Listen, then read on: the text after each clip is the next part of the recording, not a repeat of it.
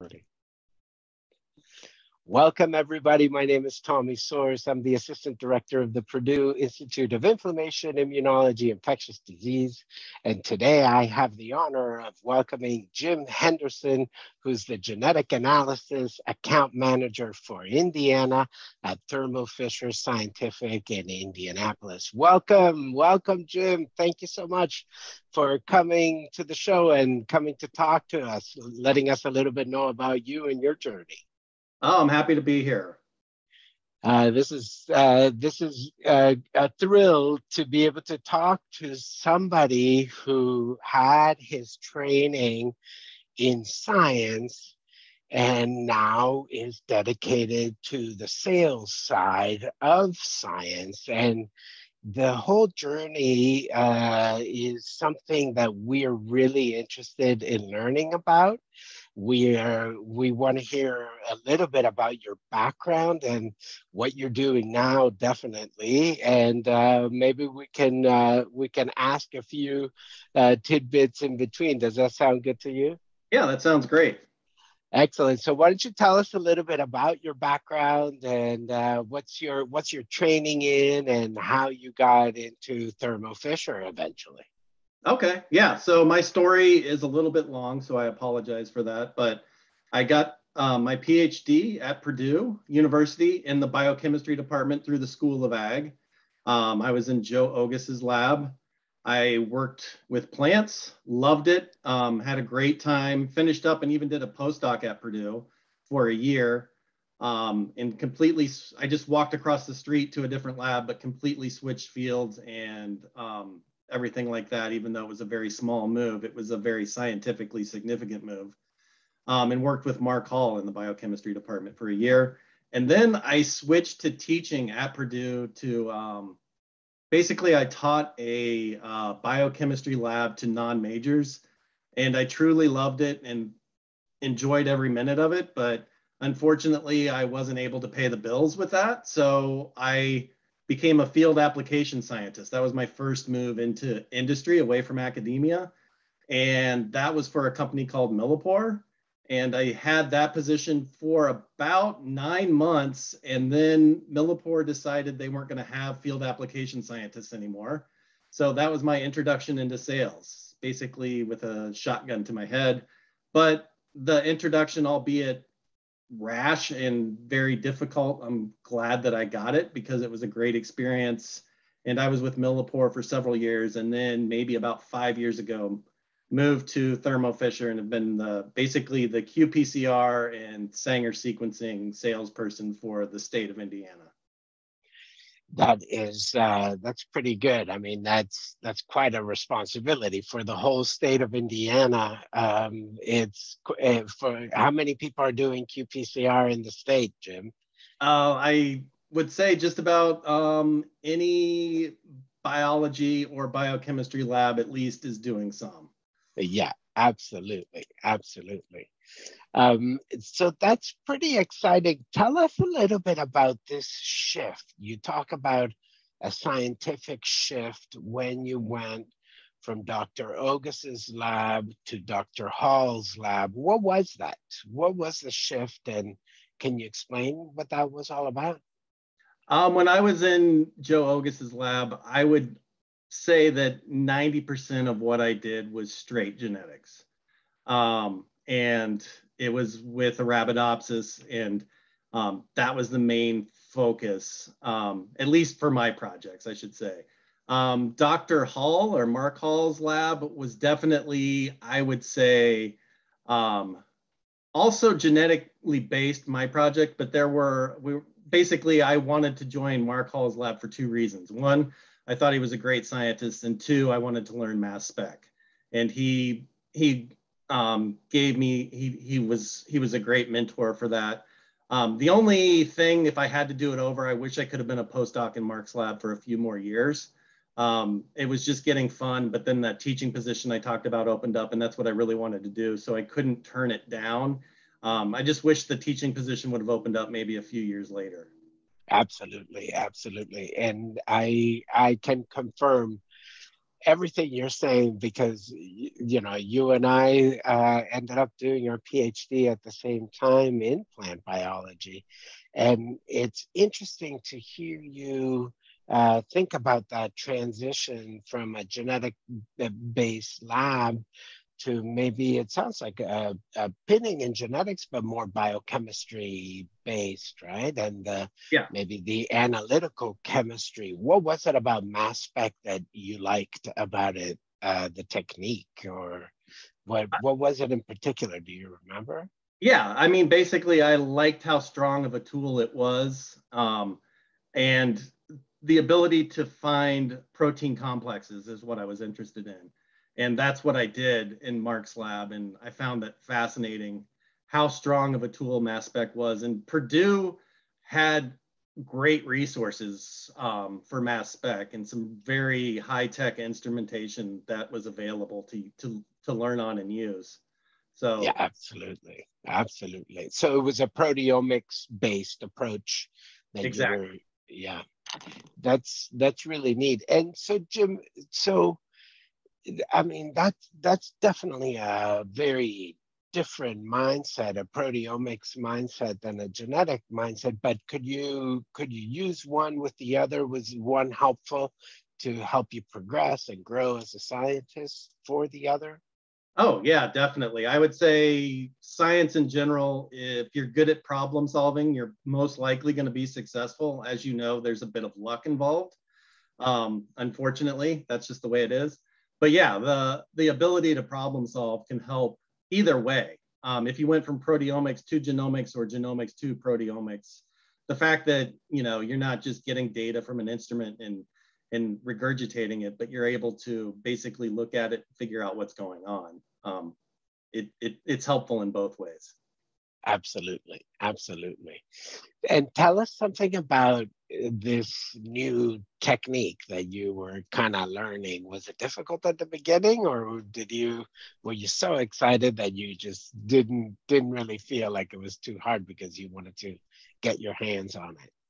I'd say the thing with mass spec was I didn't know what I didn't know. So looking back on it, I was very clueless at the time.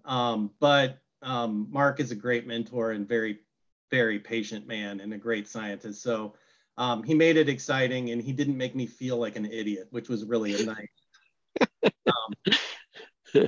way to learn it. So, looking back, I was like, oh, wow, that was a really stupid question. But when I asked it at the time, it didn't feel like it. So Right, it was a right. great learning experience.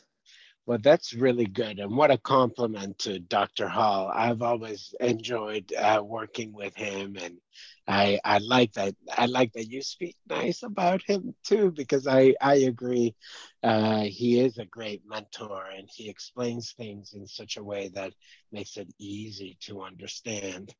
But Jim, take me back to that time when you were doing your postdoc in his lab, you were learning a lot, new techniques, and now this opportunity to teach and set up wasn't it a lab course that you were Yeah, teaching? it was. Tell me a little bit about that. What was that all about? So it basically came about because a woman who'd been teaching the course for I don't even know how many years retired. So I wish she would have hung on for another year or two just so I could have had more experience. But I knew I always wanted to teach. That was my passion. It still is. Um, and I hope that's my retirement plan, in fact, is to teach at a small school at some point. So, I don't lose my mind is basically um, the reason why. But yeah, teaching has always been a passion. It probably comes from the fact that both my parents are teachers. I've always enjoyed teaching, and I like the automatic feedback you get in a classroom. You can tell if students get it or if they don't, or Right. you can always figure out different ways to explain things for different people. So fortunately, when I was doing my grad work, Joe Ogus is great about having, I imagine he's still in this way. He had lots of undergraduates helping out in the lab. So that's really what helped me learn that I like to teach. So Okay, so having that exposure, that experience in the August lab, that's when you realize, oh, and do you recall, like, was there a moment when you said, oh, this, I really like this? Do you recall a time? Yeah, I mean, we had a high school student. This guy, I'm sure, I think he became a medical doctor. He was just a genius. Even when he was a junior in high school, he'd come into the lab and he was just great to work with. And just to see, fortunately, at that point, since he was still in high school, I knew just a little bit more than him. So, I mean, now I'm sure he'd blow me out of the water, but it was fun to work with him and just watch him learn stuff and pick it up and just take something small and turn it into something big. So just a very smart kid. And we had a couple high school students. We've had lots of undergrads, and I was really impressed.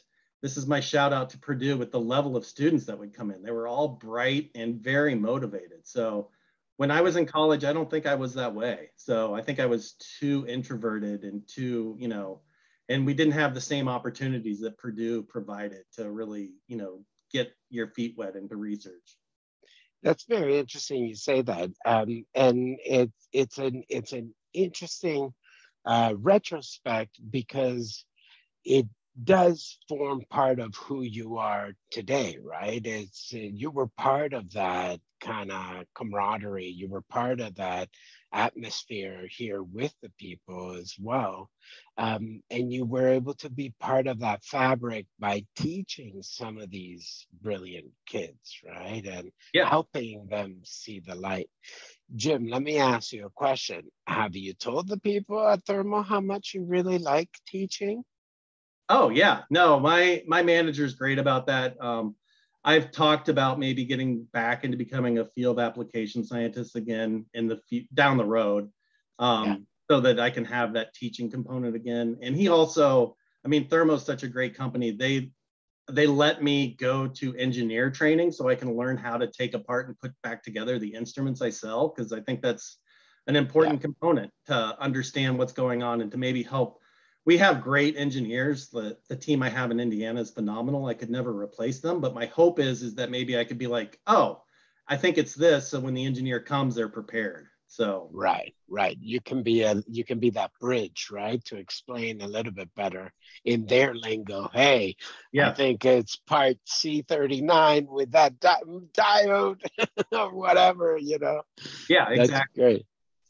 That component, that's really cool. That's so you are continually growing, it sounds like, in this respect.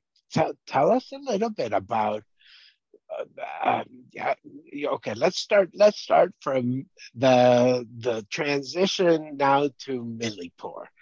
So tell us, can you put yourself back into that frame of mind? What was going through your mind as you were teaching this lab course, stressed out that maybe you weren't making ends meet? At least this is what you were saying, that I really love this and I'm passionate about this, but I have too much month at the end of the dollar, Yep. uh, and I need to figure out a way to compensate for that. So now you put your eyes out for a position at Millipore. Tell us about this transition from academia to Millipore. All right. The transition was rather abrupt. In fact, I graded papers in an airport on my way to my first meeting at Millipore. So I highly recommend, if you can take a week or two off between jobs, do it.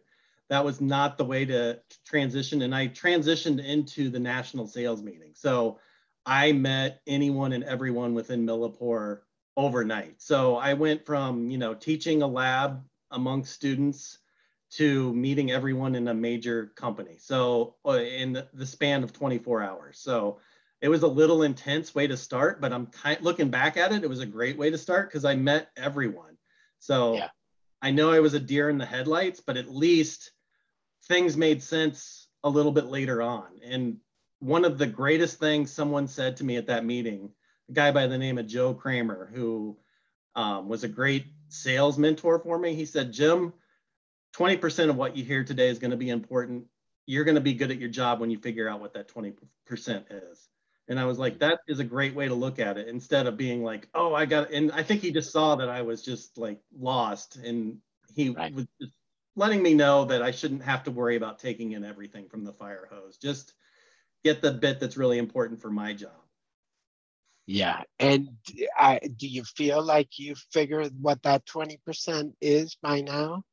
I'm getting there. I mean, I don't think the point is that you'll ever know exactly, but at least I know when, certain topics are being talked about at sales meetings. Some apply to me more than others, because you can't have the Jim Henderson sales meeting that just applies to just me.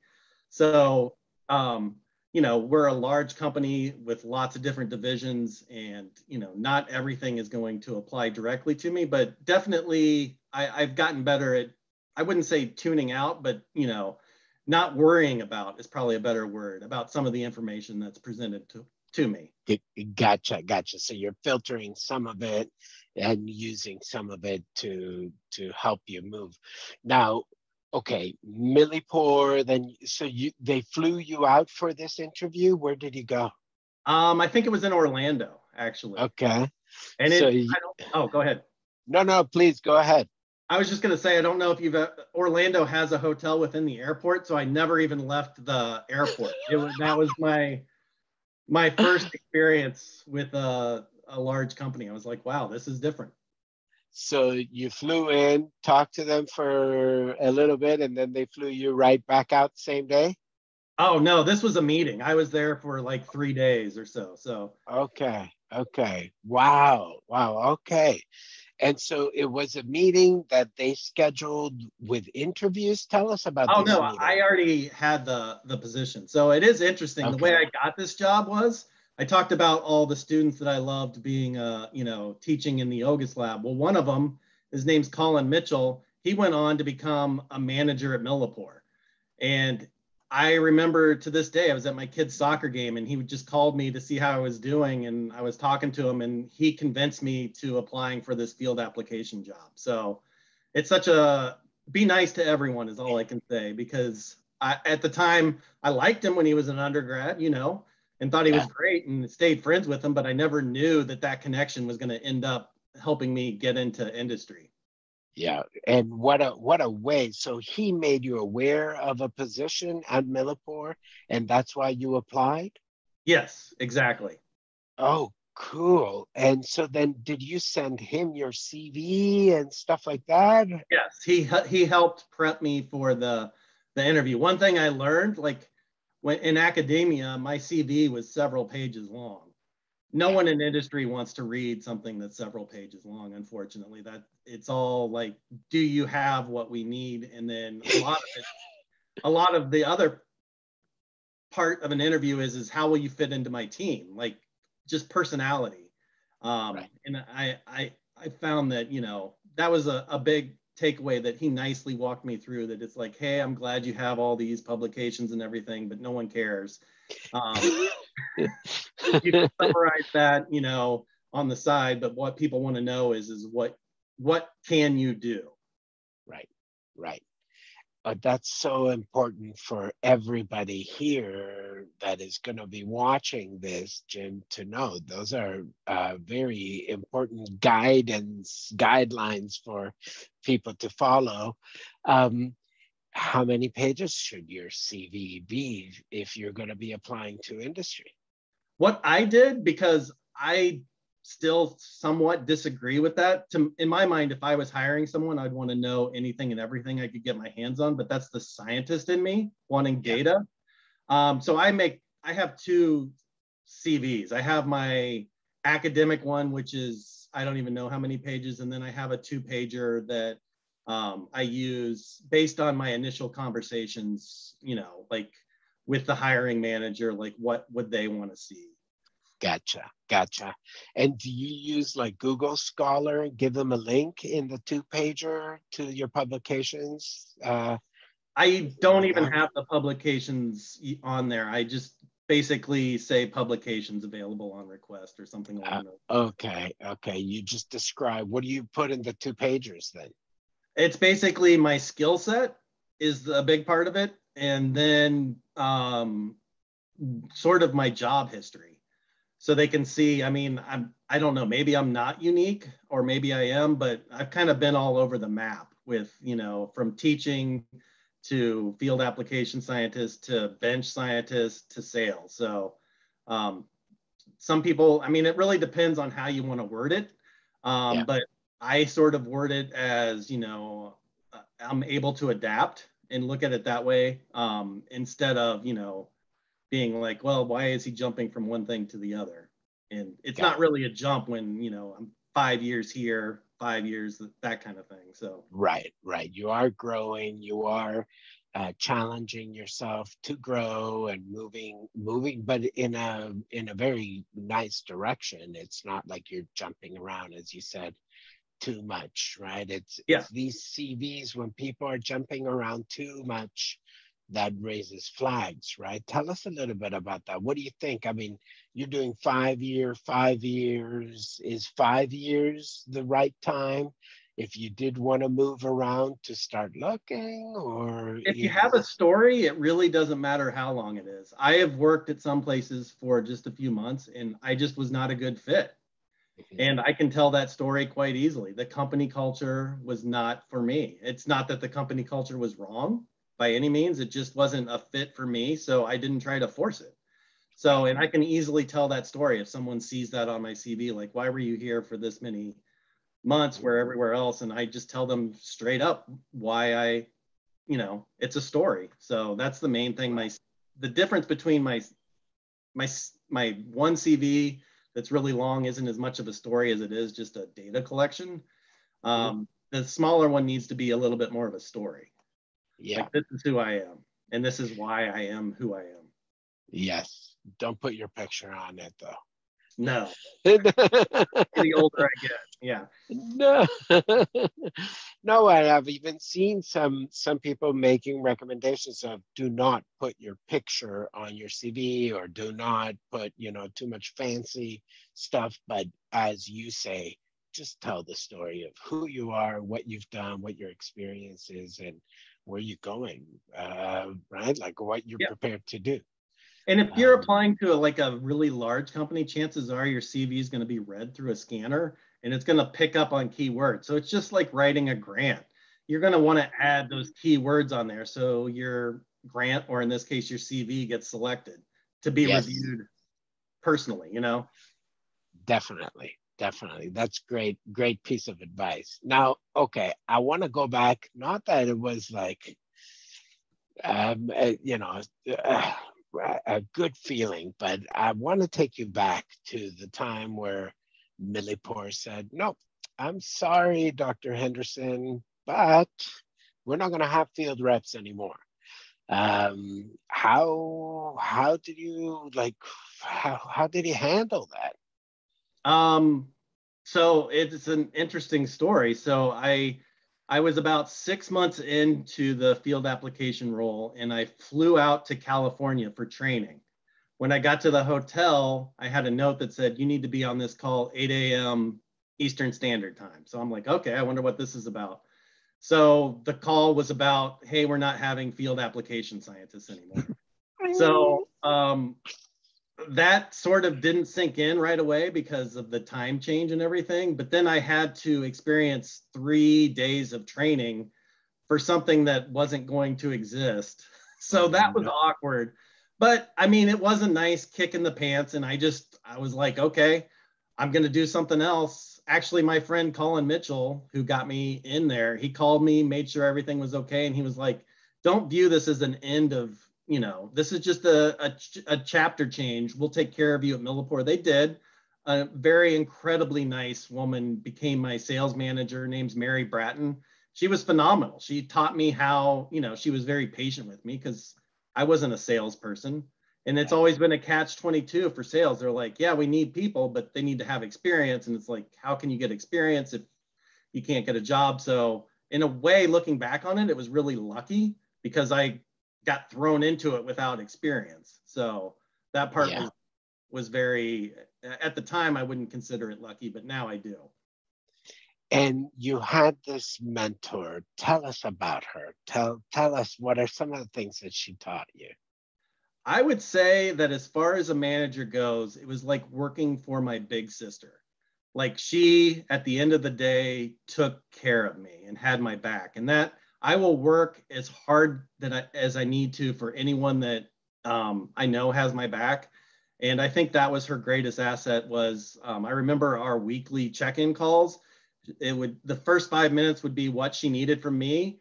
And the rest of the call, she'd be like, what can I do for you, Jim? And that was just perfect. That was the best. She wasn't a micromanager at all. She had to be a little bit of one early on because I didn't know what I was doing. But once she got me to a level, she was really, you know what to do. This is what I need you to do this week. Just make sure it gets done. So it was a really nice, I got lucky again with having probably the best manager for me for my first several years in sales. And did you, I can't imagine you would say no, but how did having your PhD help you in this role where were you one of the only PhDs that had this type of role for sales? In sales, yeah, it's not as common for salespeople to have a PhD. Lots of masters, lots of MBAs, so lots of great education level involved. But I'd say the thing that helped me the most with my PhD was the problem solving thing. So I've jumped from, even within sales, I've jumped from proteomics to genomics to just straight like antibodies, that kind of thing. So having a general understanding of everything has really helped. A lot of times I find that customers will be more open with me and tell me more about their research because they know that I'm actually curious about it and want to hear more. So that part of You it can is, talk, sorry, don't mean to interrupt you, but you can talk shop with them, right? yeah. And that's what I love about the job. So it's just what I loved about being at Purdue. I loved learning what other people were doing and how they were approaching a problem.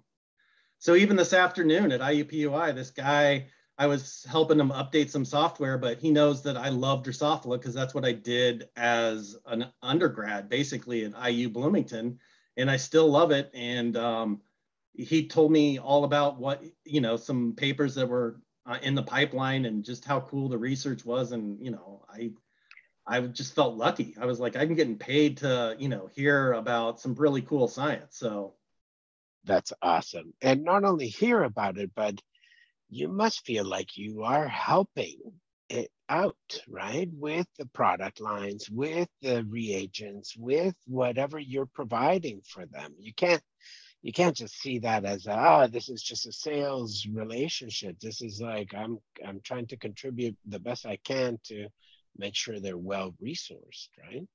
right, yeah, and I could never work for a company that I didn't respect their products.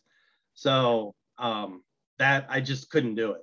It wouldn't be a good fit. So on the qPCR side, basically I know it's Thermo Fisher, but it's ABI basically is who I am working for. And as a grad student, I thought they made great stuff and I still do. So, and they take good care of their customers. So I like representing something I respect. So That's important, because again, like you might have had this proposition to come and apply to Millipore or send us your CV. We're going to get you a position or whatever, but you have a choice, right? And having this choice of large corporations like this that can go one way or another, or that can give you certain opportunities, certain openings. Do you feel so?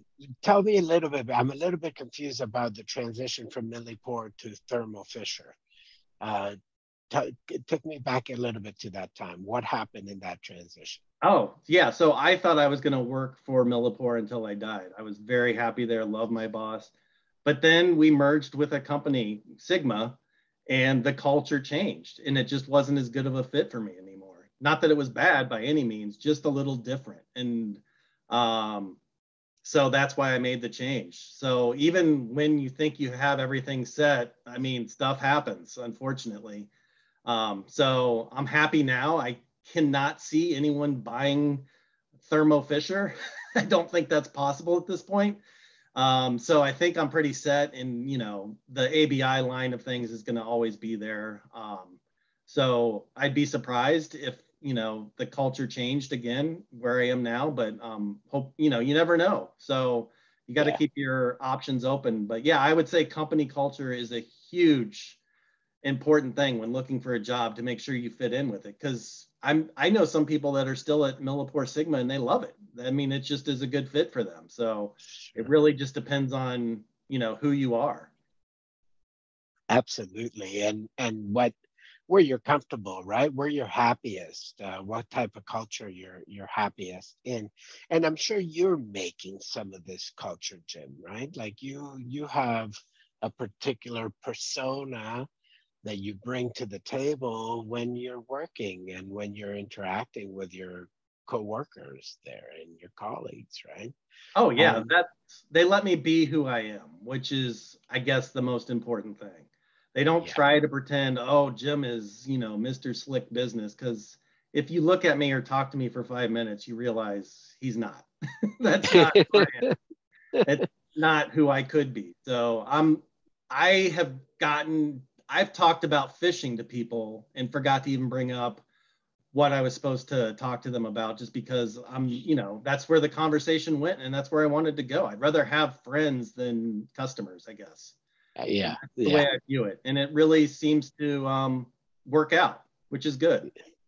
That's great. That sounds also like a great formula for success, because you're not intimidating. When you come to them, you're not coming to sell them anything. You're just coming to see how things are going. Is there anything we could do?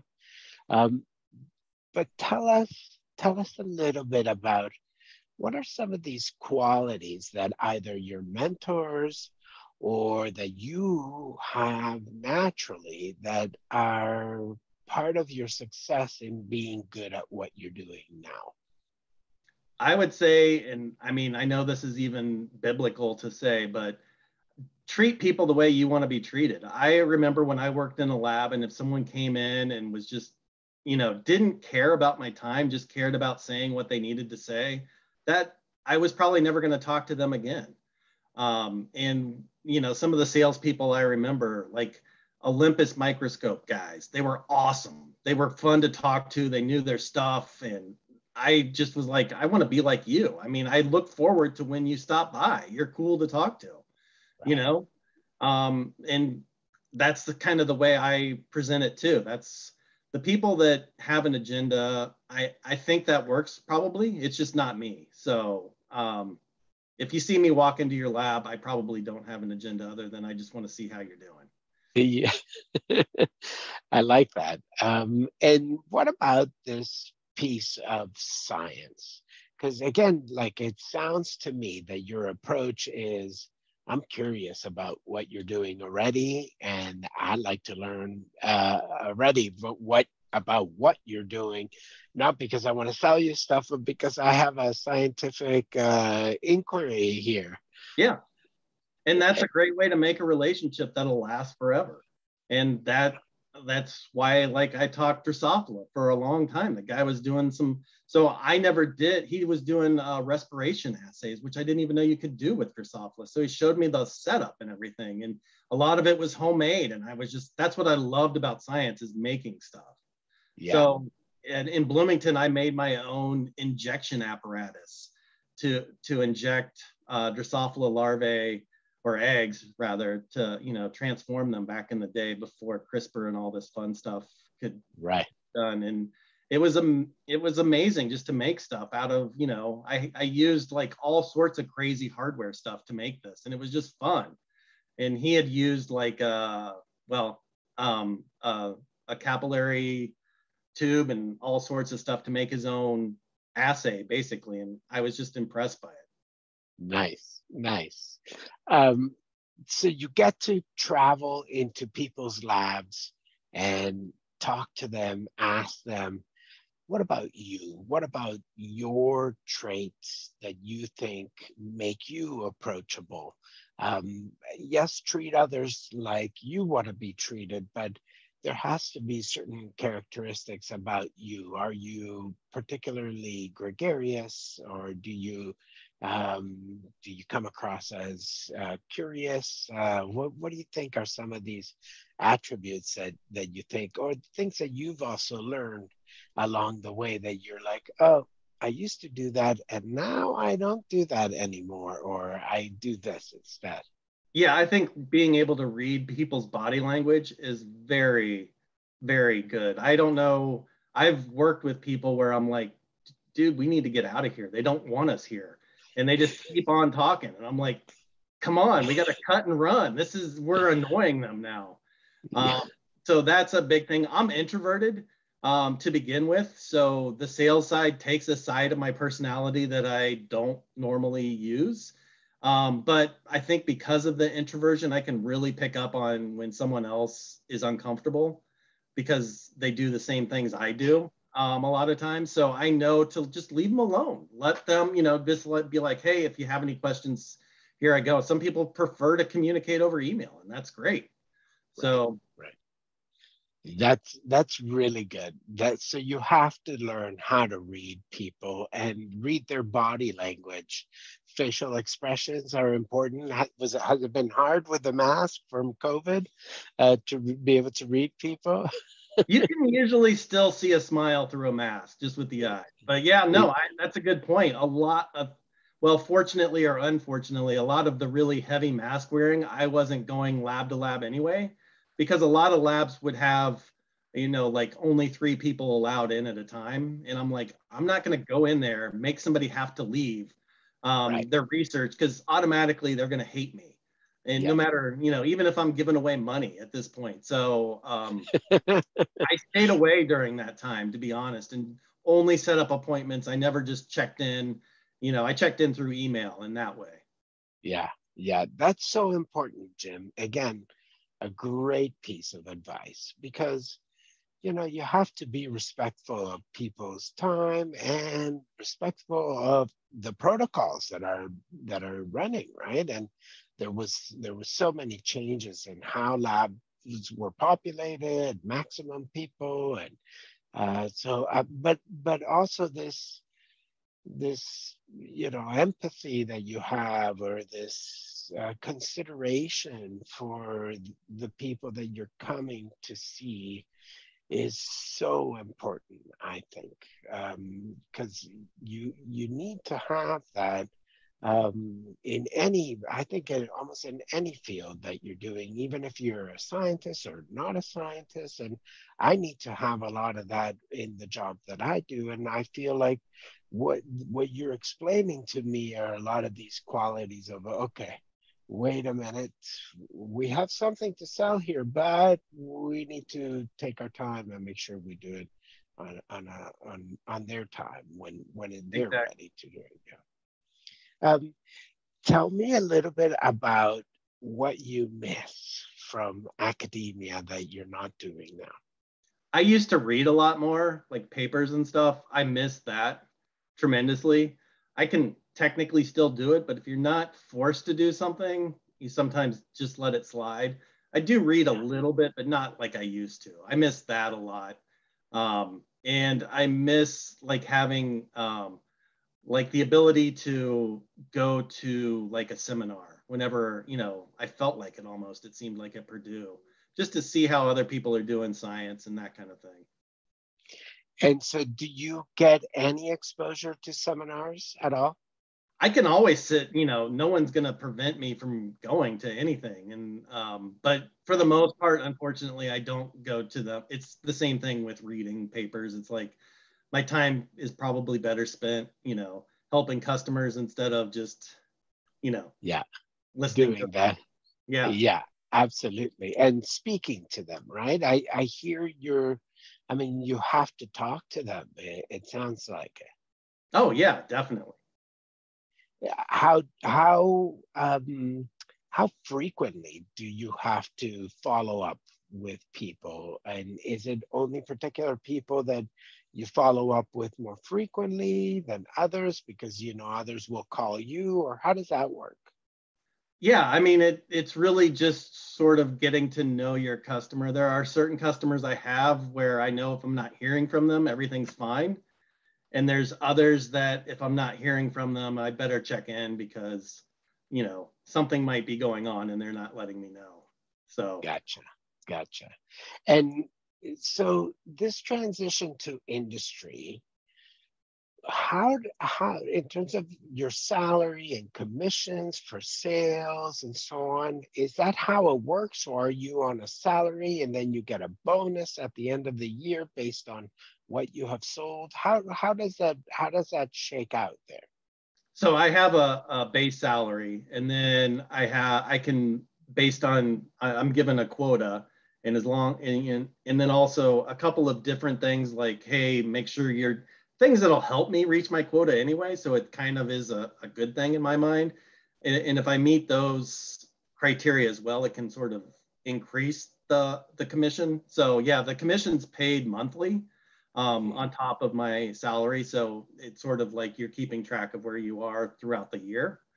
Mhm. So that's kind of how that works. And I'll say Thermo Fisher has been very generous for giving. They gave us, they knew. So I sold a lot of COVID testing stuff. So my COVID experience is a lot different from other people. I worked harder than I ever have in my life during that time. Yeah. Um, and so they would give us just a bonus for, hey, we realize you're not working anything close to 40 hours a week anymore. It's probably double that. So they were Yeah. very generous through that whole process.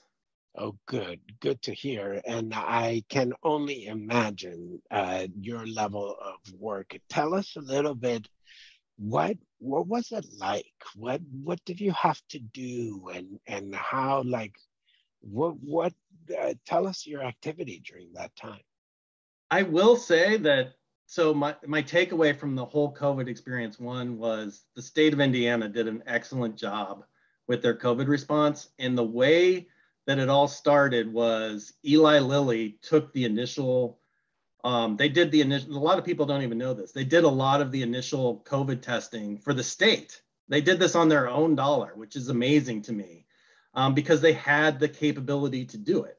So Yeah. they took that on amongst themselves. And then when the state was ready to set up these independent testing labs, Eli Lilly slowly moved it to them. And that's why I think our testing response was much better than a lot of other states because Eli Lilly stepped up to the plate and did a great thing in my mind. And then, like, I set up several university testing sites, and Purdue did a phenomenal job. The vet school, I gotta take my hat off to them. They not only they created things that we hadn't created yet. They did some of the first saliva testing that was available in the country, and Purdue did this. And Becky Wilkes is the name of the woman who was in charge of it, and she's a genius as far as I'm concerned. She, I don't know, she was not like that wasn't she's a veterinarian for one thing, and she figured all this stuff out on her own and just did a top-notch job getting Purdue up and going and doing well. And it was funny, some of this she would give us data so that she was helping us develop our, giving us feedback and stuff like that. So really Purdue did a great job too, and so did the other schools to the south, which I won't name. No, and it's again great feedback. Great to hear that, Jim. And it's also great to hear that in the state of Indiana, we did such a great job at responding. I was so impressed by the vaccinations, by the testing. I thought it was all very well organized, and I was also very impressed by what they put together at Purdue. And And yeah.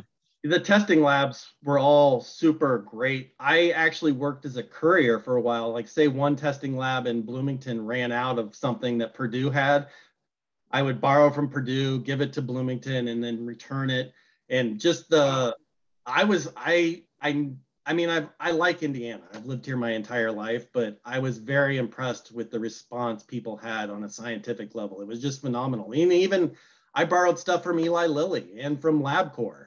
They, and vice versa. And they all just worked together and did the right thing. And it was just nice. It was refreshing. Well, and you are a product, it's such a ubiquitous product line, right? That you touch so many different companies, so many different labs. You are a great conduit for making those connections. So thank you, Jim, for all your great work and the work that Thermo Fisher did during the pandemic too. And it sounds like you were quite involved and were part of the solution as well. Yeah, and all the different labs made it easy. I have never thought in my wildest dreams how much these major corporations were willing to share in a time of need. And it wasn't even like so say somebody ran out of something, I would email 3 different labs and all 3 would say yes. And I just went to the closest one to borrow. It was just amazing. So incredible. That's so wonderful to hear. And again, it's good to hear from an insider's perspective, because I'm sure several people that are going to be listening to this program are going to be surprised that, whoa, really? So many companies just out of their own goodwill, out of their own, right? uh, and people like you that said, no, we have the resources here to put some solutions together, and we're going to enact them. We're going to enable them. Yeah. That's yeah, I'm still surprised that Eli Lilly didn't get the sort of the recognition they deserve. They did all our testing for several months. And a lot of places shut down because they didn't have that resource and they had to build it up. And Indiana didn't shut down. right. And that's one of the reasons why. Yeah. Well, and now there's a big push for wastewater testing too, to see what kind of variants and so on. Are you guys into those elements as well? Are you into those types of tests? Yeah, usually those are done on a digital PCR just because you need to dilute the sample so much, because obviously wastewater is not your cleanest sample just by definition. And yeah, I know that Indiana Department of Health is already working on that and they have it going. I think it's incredibly a great way to do it. I'm thinking that dorms will probably start doing that, I hope, because I know when I went to college, there'd always be like a pop-up of like meningitis, which just scared me. And if you could sort of knock that down before it happened, I mean, I know that that's a little bit off, but that would be great too. Absolutely. And if it can be monitored, which building is coming from and so on and so forth, I think that's a great idea, and something that we've been thinking about too. It's just been hard and difficult sometimes to get the team together. But maybe you and I can talk about who we could put together to put some of these solutions forward. Jim, I want to know a little bit also before we let you go, if it's okay with you. What are some of the do you have to travel a lot? Is that exciting for you as well? What are some of the opportunities that you have now for growth in your position, for in terms of you're an account manager for the state of Indiana, but where do you have an opportunity to grow from there? Oh yeah, I can always move up. I do travel some, but I don't do overnight travel anymore. When I was a field application scientist, I covered several states and did have to travel quite a bit. And that's coming from an academic schedule where I was teaching. So I had a little bit more flexibility to sort of build my schedule around my kids' schedule. So that was a transition for my family.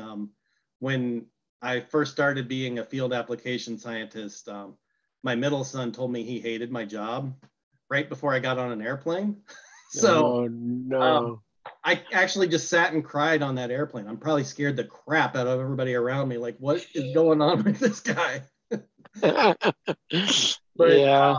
so actually, like when I look back, it was a blessing that that wasn't at a point in my life where being a field application scientist made sense. I had too young a kids, but Yeah. now I mean, it definitely could. So in fact, I have a 21-year-old, a 19-year-old, and a 14-year-old. So they probably, the less they see of me, the better. Is That you're not kidding about that. Yeah. Although my kids are great, I got very lucky there. So they Good, still put up good. with and dad jokes, so it's all good. Any of them want to become a scientist? My oldest is almost finished up becoming a biomedical engineer. He's finishing up this year. My middle son, geologist, and then my Nice. youngest son wants to go into computer science. So there's science in all of that still. So Yeah, that's great. That's phenomenal. And what about you? What do you think have been the elements that have let you sustain and continue to succeed and move? I mean, you talk about these mentors, they made a big impact in your life, obviously. What are some of those elements that you've picked up that said that have told you, yeah, I'm doing well, I'm succeeding here? And probably in sales, you had to go through a lot of rejection to become a better salesman, no? yeah, I would say. yeah, I think the biggest thing I learned, so what Thermo Fisher did during the pandemic was they were like, okay, you're not going to have face-to-face meetings, so we're going to teach you. And they taught us how to, sell, over email and that kind of thing. And one of the biggest lessons I took from that was is don't make sales personal. You can't. It's got to be, if they don't want it and you've done what you need to do, move on. Um, Otherwise, you're just going to alienate them for the next thing. So that's sort of the one takeaway that I'll freely admit I'm still working on it. I don't like being rejected. I don't like losing. Um, and that's just a competitiveness that I think will always be there. But learning to be able to let it go a little bit, I think is very helpful. Such a great piece of advice. You got to build a little bit of that thick skin because you're gonna get dumped on. Oh, yeah. And I mean, some people will hate you no matter what you do. Like they go out of their way to avoid you and all that. And that was actually one question that a lot of people asked me when I first made the transition. They were like, "What do you think of salespeople?" They wanted to know, and I brought up like the microscope salespeople that I love to work with, Yeah, that kind of thing. So I was always friends with my sale. I liked them when they stopped by the lab. They were interesting folks. So yeah, yeah. Well, and that's again a great guidance for the people that are watching is that if this is a route that you want to take, remember that you still have to be a people's person, right? You yeah, gotta be able to talk to them and be approachable too, and not come in an aggressive way. And remembering some of your Olympus salespeople that would come in. Any other piece of advice, Jim? And thank you again for taking time to tell us about your journey and let us peek a little bit into your life. yeah. I guess my final piece of advice is if you're interested in going in, I mean, talk to the people that you know that are already there and just make sure that it's a good fit for you. And don't be, if it's not a good fit, I mean, you're not married to it. It's not like it's going to be your life, find something else. So, yeah, I mean, life is a journey. Your job search should be too. So if you try something and you give it a nice shot and then you're just like, man, I am miserable doing this, go do something else. Having a science background lets you have critical thinking skills, which I view it as kind of like people that do gymnastics are good at any sport because they just have total body control. People that are good at critical thinking are good at any job in my mind because they can do anything. So That's great. I love that. You should have confidence, and you should have that confidence to say, I can do it all, right? I can do any of it. Yep. Um, and it's awesome to hear you, be it's so uplifting and positive. Also, having been doing this for some time and moving, through the different positions and the different companies, and it's good to have this perspective from you, because a lot of people, they don't realize they get stuck in a academic lab and they think, okay, well, this is it for me. But there are other routes. There are other opportunities in industry. If somebody wanted to apply to Thermo Fisher, what's the best way? Or if somebody wanted to get in touch with you and be like, hey, I really like what you were talking about. How can I apply? Who should I talk to?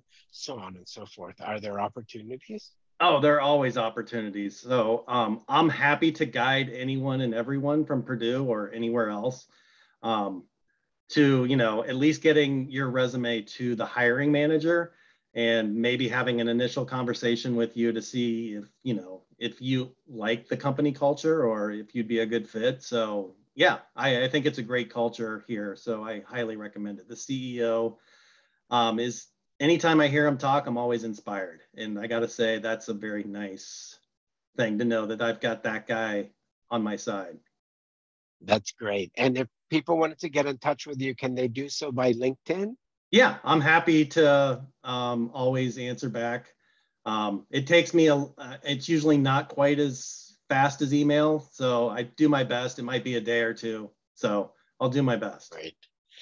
Well, thank you so much, Jim. It was such a pleasure talking to you, Dr. Jim Henderson, the genetic analysis account manager for the state of Indiana at Thermo Fisher Scientific in beautiful Indianapolis, Indiana. Thank you. Thank you, Jim. Thanks, Tommy.